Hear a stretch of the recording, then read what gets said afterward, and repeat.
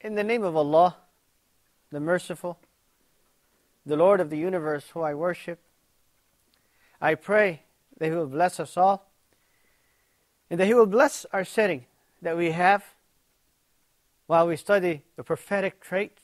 I'm your host, Abdul Hakim Ali. I'm happy to have you with me again, and I'm welcoming you to a new episode, hoping that you are in your living room enjoying yourself and introducing yourself to the life of the greatest man. I'm trying to uncover a little sides of what we normally do not hear about the Prophet, peace be upon him, Muhammad. In our episode today, I'd like to see what kind of man he was as a friend, as a companion, as an associate. Allah subhanahu wa ta'ala in the Quran al-Kareem addressed that the Prophet, peace be upon him, when he migrated from Mecca to Medina, and he had to spend 3 days in the cave with Abu Bakr as-Siddiq. He mentioned that bond of friendship. And it really actually started way before that incident of the cave. Abu Bakr as-Siddiq came to the Prophet, peace be upon him, and he said, "O Prophet of Allah, I would like to migrate as all the other people of the city of Mecca did." The Prophet, peace be upon him, told him, "Wait, I would like you to be with me. As-suhbatu suhbah. Companionship, ya Abu Bakr." And Abu Bakr waited and stayed. When it was time to depart, they secretly sneaked out of Mecca, hid in the cave, Ghar Hira, and stayed in there, the cave of Hira, for 3 days. Look at the friendship that Abu Bakr had with the Prophet and the Prophet had with Abu Bakr. Prior to entering into the cave, Abu Bakr turns to the Prophet, peace be upon him, and he says, "Wait, O Prophet of Allah, wait. Wait for what? Wait for me to see that everything is safe inside." Abu Bakr enters, makes sure that everything is safe. He notices there is a hole in the wall, in fear that there might be something that can harm the Prophet, peace be upon him, a scorpion, a snake, anything, a spider. So he called in the Prophet, and he sat and covered that hole with his foot. He stretched his foot to cover the hole. And the Prophet put his head on the lap of Abu Bakr and slept. He was tired and napped. And soon enough, Abu Bakr was bit by a scorpion. And that scorpion continued to bite and bite and bite. And the pain was enormous, to where he started to cry but did not want to say anything or make any kind of noise or voice. He did not want the Prophet, peace be upon him, to be disturbed within his nap. He did not want to take away the time of rest from the Prophet. That's because the Prophet, peace be upon him, was such a friend.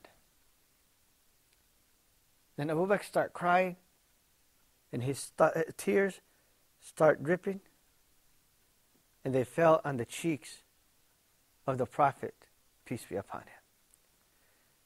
He felt the tear, opened his eyes. "Anything wrong, ya Abu Bakr?" have you been bit? He said, yes, Ya Rasulullah, I have. Why did you not wake me up when you got bit? I did not want to disturb your rest, Ya Rasulullah. Rasul sallallahu alayhi wa sallam makes prayers, runs his hands over the foot of Abu Bakr, and he's cured. Look at that friendship. Allah subhanahu wa ta'ala speaks about it in the Quran, and He says, إِلَّا تَنصُرُوا فَقَدْ نَصَرَهُ اللَّهُ إِذْ أَخْرَجَهُ الَّذِينَ كَفَرُوا ثاني اثنين إذ هما في الغار إذ يقول لصاحبه لا تحزن إن الله معنا. If you do not give him victory, then Allah subhanahu wa ta'ala will give him victory. When he was in the cave with his friend, and he's telling his friend, do not fear. Do not feel saddened, for Allah is with us. Allah subhanahu wa ta'ala acknowledges that friendship and tells that if you do not give him victory, then he can do it on his own. Because Abu Bakr as-Siddiq had said, while they were in there, "Oh Rasulullah, O Messenger of Allah, if one of them was to look below his feet, they would have seen us." But the Prophet answered, he said, "What do you think of two? Allah is their third." There's a very beautiful story I'd like to share with you, brothers and sisters out there. A story of Abu Bakr and Umar. They had a conflict, as all friends might have at times, and they argued. Abu Bakr seemed to be wrong, or felt that he has done Umar wrong. So he said, "Forgive me, my brother." But Umar said, "No, I will not forgive you. You have hurt my feelings, and for that I am not going to forgive you." Abu Bakr was scared, terrified that he might die, and some Muslim out there is upset at him. So he rushed to the Prophet, peace be upon him. He rushed to the Prophet, peace be upon him, trying to complain and find some kind of peace. Umar, when he saw Abu Bakr take off, he knew that he was going to the Prophet sallallahu alaihi wasallam, and he rushed after him because he did not want the Rasul sallallahu alaihi wasallam to know about the incident and to know that he did not forgive when he had the chance. But he was a little late. And Abu Bakr was already sitting next to the Prophet, peace be upon him. And the Prophet's face has changed. He was upset. And he looked at Umar. And he said to Umar, look at the true friendship that he shared with others. He looked at Umar and he said, "Leave me and my friend alone. Leave me and my friend alone." Normal human being. The Prophet used to give his ceremony on Friday, and he used to lean on the trunk of a palm tree. And then the number of people increased, so they made steps for him, which we call mimbar. 3 steps where he can climb and address the people where they can get to see him. That first Friday after they made the mimbar for him, he stood up to give his speech. While he's standing, everybody started to hear something crying. And it's just getting louder and louder. It was that palm tree. That palm tree was crying because it has lost the Prophet from leaning on it. It was honored to have the Prophet, peace be upon him, lean on that palm tree. And it could not stop crying. So the Prophet came down of the mimbar, put the tree between his arms, the trunk of the tree between his arms, and whispers to the tree, "Would it please you to be my tree in heaven?" It calmed. and silent. It felt the joy.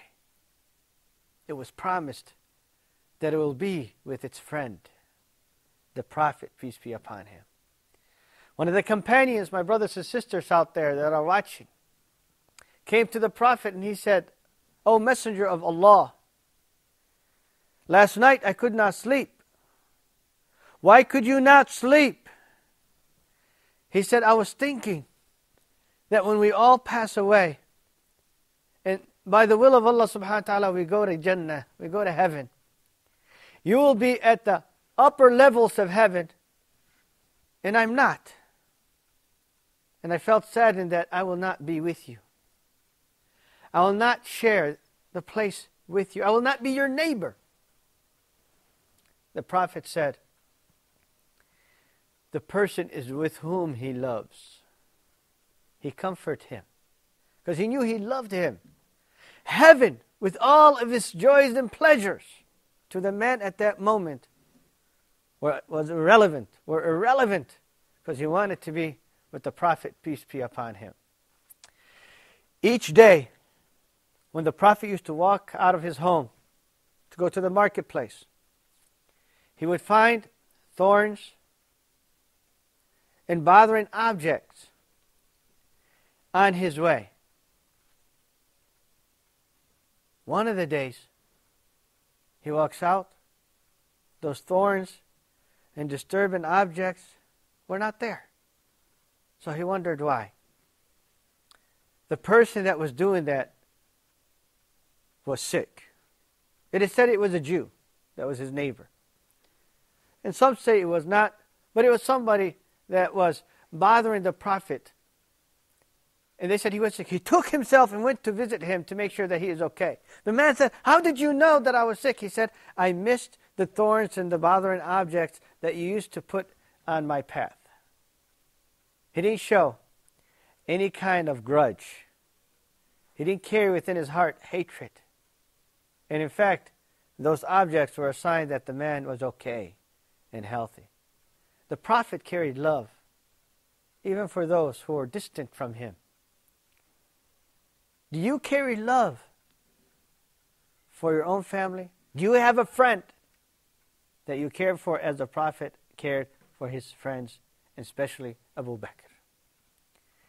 Coming to the end of this episode, I thank you in being with us today and hope to see you in our upcoming episode of Prophetic Traits. I'm your host, Abdul Hakim Ali. I thank you for being with us. Wassalamu alaikum wa rahmatullahi wa barakatuh.